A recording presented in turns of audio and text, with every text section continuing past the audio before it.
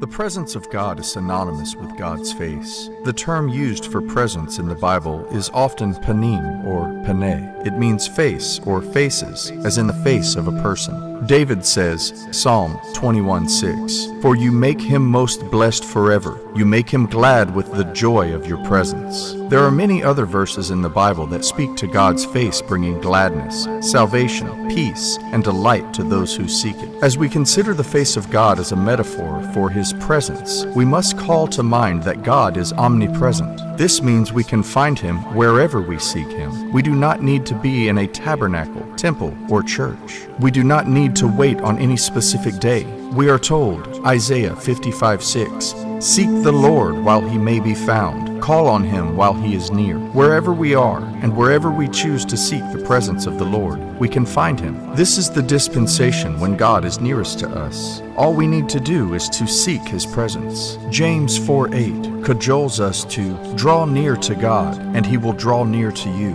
This is to experience God in a way that takes intentionality. As I said earlier, the face of God brings blessed and benevolent benefits to those who seek it. Numbers 6:25-6 states, "The Lord makes His face shine on you, and be gracious to you. The Lord lift up His countenance on you, and give you peace." John Piper states, "These are invitations into the fuller, more intense, more certain, more joyful, more satisfying, more transforming experience of the reality of God." As we think about the above benefits, expressions, and experiences of the presence of God, how do we seek His presence and draw near to Him? Fall in love with Him. Proverbs 8:17, "I love those who love me, and those who seek me find me." Love will always move the heart of the lover and the beloved towards each other. The same is true for our relationship with God. The first thing we must do to draw near to Him is to accept God's love for us, and the second is to fall in love with Him. If we fail to accept the love that God has poured out on us by sending His Son to die for us so that those of us who were His enemy can be brought near to Him, we will never be able to seek His presence. But we must also love God in return, and the cycle of love between us and God will never be broken. Falling in love with God is not just an emotive reality, but one that involves our intellect. We must reflect on the love of God that was demonstrated to us. Greater love has no man than this, that He would lay down His life for a friend. God's love for us goes higher than the mountains, deeper than the oceans, and wider than the heavens above. His love for us spans the expanses of the universe. If we think about God's love for us as the superlative of all expressions of love, we will inevitably fall in love with Him. This is the genius of seeking God's presence. Worship God. John 4:23. "Yet a time is coming and has now come when the true worshipers will worship the Father in the Spirit and in truth, for they are the kind of worshipers the Father seeks." As we begin to seek God's presence by falling in love with Him, we must move into worship. Richard Foster posits, "Worship is our response to the overtures of love from the heart of the Father." This correlation between God's love that is directed towards us and the evocation of worship in us is inevitable. In the arena of worship, the seeking is mutual. This is the best adventure of the soul that is seeking the presence or face of God, because God is also seeking worshipers who will worship Him in spirit and in truth. We may engage hymns, psalms, or spiritual songs in our worship, but the best thing to do is to simply allow the Spirit of the lover to have sweet communion with our spirits. That is worship. When spirit touches spirit, God comes near to our hearts when we surrender to Him in pure and joyous worship. Deuteronomy 4:29. "But if from there you seek the Lord your God, you will find Him if you seek Him with all your heart and with all your soul." We must never love or worship God half-heartedly. In the same way, God doesn't reward the double-minded man. He will not be found by the half-hearted lover or worship. In our pursuit of God, we must not allow anything to divide our focus or steal our gaze from His face. We must put our all into the chase, and then we will find Him. Remember, we are not just going after God's omnipresence, but we are seeking to engage God in the manifestation of His expressed attention. Piper recounts and expands on these penned words of the psalmist, "The Lord is near to all who call on Him, to all who call on Him in truth." That doesn't mean that God traveled some distance. It means He is near in the sense that He exerts His influence for our good in special ways and causes us to experience the sweetness of His reality in special ways. What an awesome promise from God that when we seek Him with all our heart and remain undivided in our emotions, we will find His influence for our good and experience the sweetness of His face.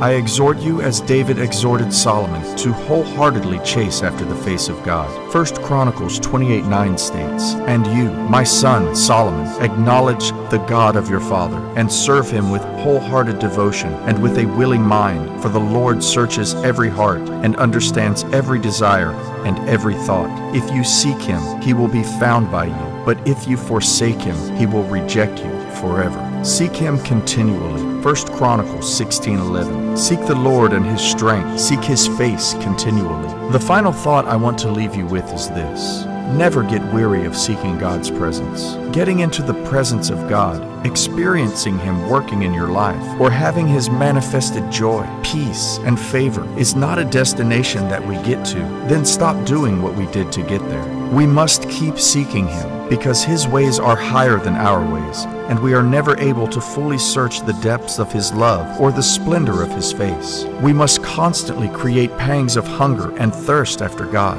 This guarantees more of God being poured out in us. This will not happen automatically. We must be intentional about entertaining the inner longings to get more of who God is and to see His face ever the more. Do not fail or become faint. The face of God is always favorable to those who are His children. His face brings salvation. Psalm 80:19. O Lord, God of hosts, restore us, cause your face to shine upon us, and we will be saved.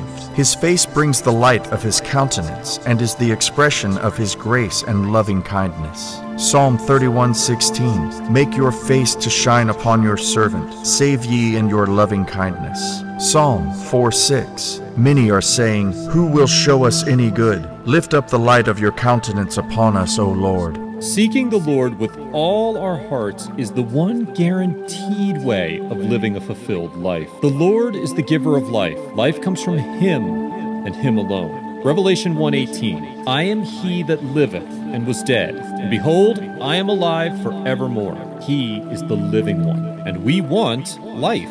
We need to seek Him. However, it is a hard attempt because human nature, or the flesh, gets into the way. The flesh tries to seek its good and its way first. Even when we desire to do what is right, the motivation of the flesh is always self-centered. This is why we need to make conscious effort to deny the flesh and its desires, and to seek the Lord with all our heart. And for us to do so, we need to live a life that is in this spirit.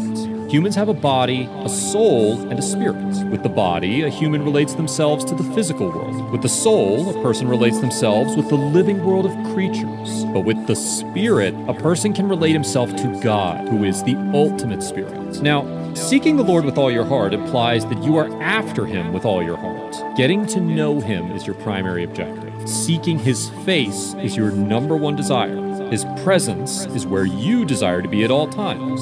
As believers, we grossly misunderstand what the Bible meant in Deuteronomy 4:29, where it states, "But from there you will seek the Lord your God, and you will find Him, if you seek Him with all your heart and with all your soul." We underestimate that term, with all your heart and with all your soul. To find God, it cannot be a half-hearted attempt. You will have to throw absolutely everything that you have in you to seek Him. Seeking the Lord is a continuous process in which both the New and Old Testament illustrate as a setting of the heart and mind on the Lord. It is a deliberate and intentional fixing of our heart's affection and mind's attention on Almighty God.